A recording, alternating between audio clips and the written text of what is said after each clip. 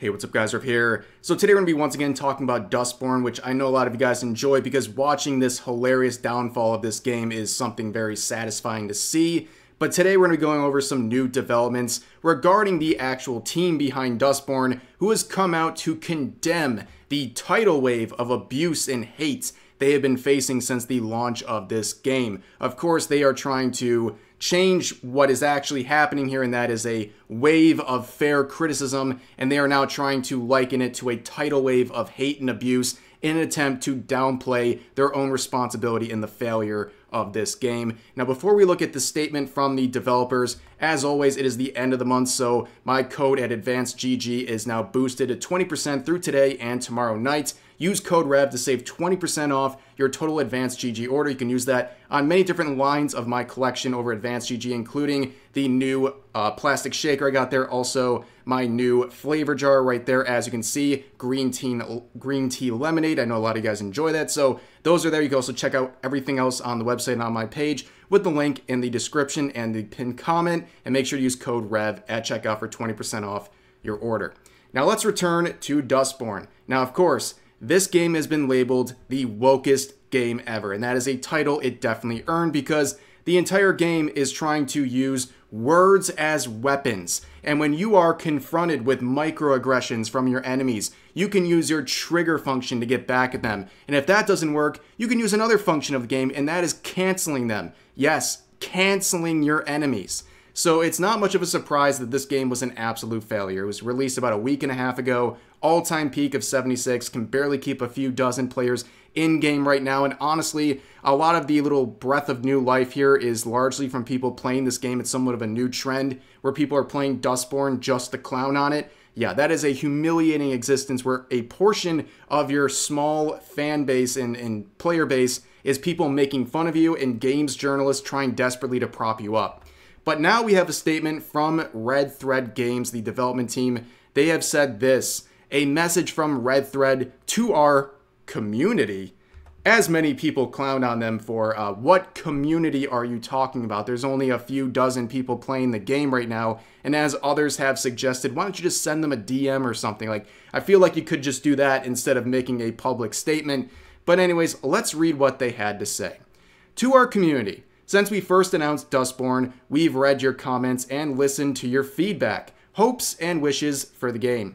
Over the past 4 years, our team has poured their hearts into telling a story that's deeply meaningful to us, a story about the power of words, about building a world where everyone can feel safe, about love, friendships, and robots, of course. So this whole thing is really funny about the power of words as weapons and all those things. I will remind you that this game was quite literally made out of TDS, Trump Derangement Syndrome. The 2016 election made these developers so angry that they literally made this game as a coping mechanism for that. But let's focus on some of the things they're saying, right? They worked on this game with their heart and soul for 4 years. Wow, so much dedication. Well, one of the most noteworthy reactions to this game since its release is claims that they were literally copying and pasting GTA Online assets into their game. There's pretty convincing evidence for that. And that claim that they were copying and pasting pre-existing assets is even more frustrating when you realize they were given a massive grant from the government. They got 150,000 euros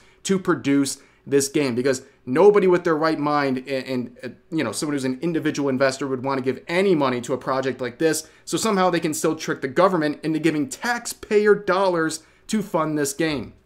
On top of that, you see this whole language here about love, friendships, and robots. I have a section right here, this clip that really has been going viral on Twitter. This really sums up the game. Okay, it sums up all those three things I just mentioned, and this is a scene where the supposedly likable main protagonist is approached by a helpful and innocent robot who's just trying to help, and this is her reaction and your forced reaction as a player. Oh, hello. Hey, what's the golem doing on the bus? Ma'am, I'll be happy to serve as your driver. I want to assure you that I'm fully capable of operating this vehicle. I don't mean that you have software, of course. You lack the paperwork, but I don't need any. I'm not going to be mean to it. I don't know if there's a way through, though. Don't touch me. Hey! What was that? Again, adding to the humiliation of this game, the only things you see on social media coming from this game are clips showing how bad this game is and people clowning on it. That is a really bad state of affairs for this game. But anyways, let's continue in the statement. It says, we expected Dustborn to spark conversation and debate and look forward to engaging with our players in a positive and constructive fashion. Unfortunately, that conversation has been drowned out by a tidal wave of hate and abuse. It's always a harassment campaign with people like this, isn't it? This game has been rightfully facing a lot of criticism because the game itself is really bad. In fact, it's so bad, it feels like it's a parody. Honestly, I do believe this with my heart of hearts.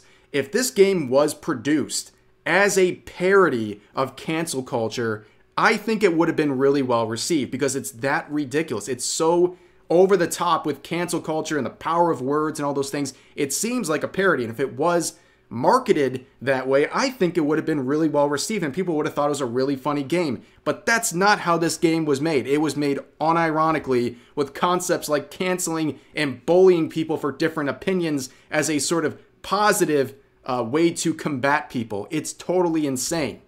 But let's continue on. It says, we welcome thoughtful feedback and respectful criticism. We embrace discussion and debate, but we have a zero tolerance policy for hate speech, harassment, and threats of any kind. Those who engage in such behavior will be removed from our community.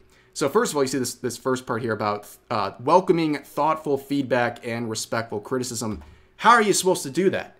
This thread is literally locked. You can't reply to this post. You can only quote it and make fun of it through that avenue, but you can't even leave a thoughtful reply because they locked your ability to do so. If this doesn't sum up the hypocrisy of these people trying to have mindful discussions, I don't know what else would. But on top of that, we're talking about the safe space and how harassment and all these negative things won't be tolerated. We saw many people bring up tweets from one of the game designers at Red Thread Games, who not only was trying to shame others for doing regular crowdfunding while boasting about the fact that they got government funding, they also said a lot of disparaging things about men, for example. Why would men feel like they are welcomed in this community when you have a person working on the game who's saying stuff like this? A person who also tries to reiterate over and over again that gamers don't know what they want and they know better than the gamers themselves. In fact, they go even further, saying that they're going to place themes and various other aspects into games that they know will trigger parts of the fan base. They're literally putting things into games out of spite for gamers. This is the kind of stuff that's supposed to be representative of the community. Wouldn't this be one of the people you're trying to get out? No, of course not, because it's one of you. It's one of people who fulfill and share a similar agenda with you, so you allow these things to exist and have no comment about it whatsoever. On top of that, let's continue and finish up this statement. It says, to everyone else, thank you for coming on this journey with us. Your support means everything, and your constructive feedback continues to push us to learn and evolve. Together, let's continue building a world where everyone can feel valued and empowered to share their stories. Well, as long as those values and stories have the same agenda as yours. And also thanking the community. Well, I'm glad, I'm sure the 12 people are very happy about this statement right now. But as you can see, people are dunking on this. It has almost twice as many quotes as likes, and that's also part of the function of locking the replies. So you almost make it worse for yourself because now people are going to quote instead of reply, and the quotes get more signal boosting than a regular reply. It's just so backwards. Like, they have no idea what they're doing. Now, this is a situation where I think we're looking at the swan song of this game. They're typing this like a eulogy, like they're packing it up. The game's only been out for about a week, but this is a game that is trying to glorify concepts like cancel culture, and we've seen how that's gone. Supporting that stuff blows up in your face. Let's see a different example where cancel culture backfired in real time. So we're going to talk about this game called Soulash 2. Now, this game has gotten a lot of attention recently. It is a self-described sandbox RPG roguelike. Now, this game and its developer, Artur, were getting a lot of feedback recently, some positive and some unhinged hate as well. Now, why is that happening? Well, about 2 weeks ago, there were some reviews and questions left on the Steam page for this game where one individual asked, hey, Artur, can you basically explain if there'll ever be a possibility of same-sex relationships in Soulash 2.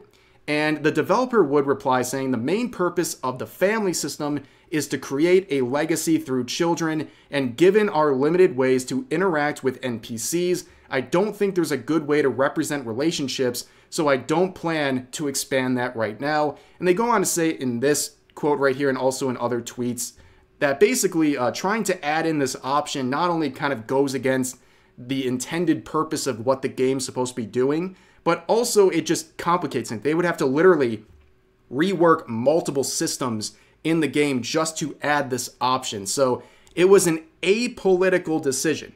It was not something made to exclude people or show hatred towards certain people. It was an apolitical decision that made sense for the direction of the game and also the time of the developers, who really don't have the resources or time to go in and rework essentially all the systems in the game to accommodate this additional option. But of course, people saw this and they started a hate brigade on this developer. And you can see right here, in the days after the comment was made, they got review bombed. And this is a pretty significant amount of negative reviews for a smaller developer. This actually can leave quite a sting and a bad impression of this game.